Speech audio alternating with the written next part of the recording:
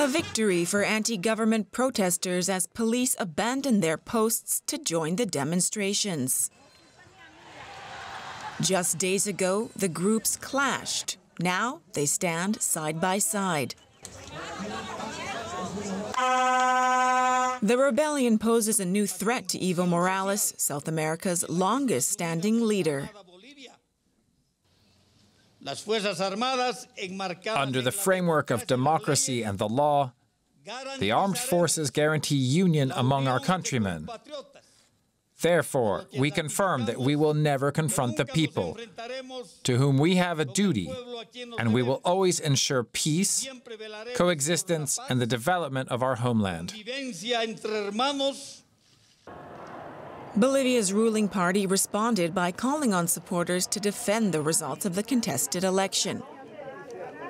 Morales is rejecting calls for his resignation, insisting the vote was fair.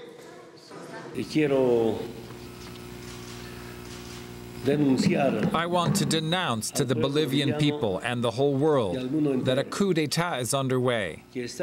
As you know, brother journalists, a coup d'etat against a democratically elected government with more than 60% of the vote in the last elections.